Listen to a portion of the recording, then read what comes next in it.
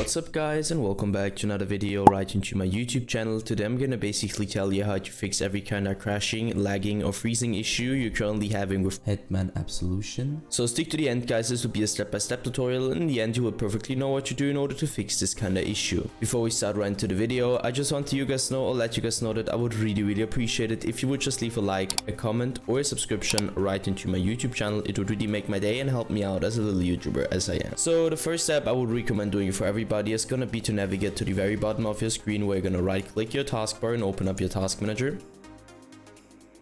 The next step is gonna be to navigate to the top left corner of your screen, clicking onto processes, and once you click processes, I want you to simply end every single task which is currently running and has nothing to do with Windows, obviously. So two reasons for that. First of all, too many applications, too many background processes, too many programs, too many games running at the same time on a low-end or bad PC will cause crashing, lagging or freezing on the long term, because your PC can't handle that anymore. So just trust me and end every single process.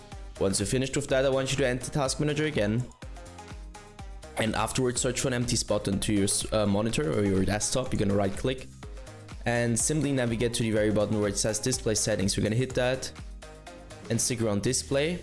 And the first step is going to be to identify which your main monitor is, and obviously this just applies if you have more than one. So you're going to hit identify and identify it. Once you're done with that, scroll down, go to scale and layout, where I want you to change the size of text tabs and other items to 100% as recommended, and the display resolution should be the same as in game. So for example, if you have an in-game 1720 by 1070, I also want you to apply this to your display resolution.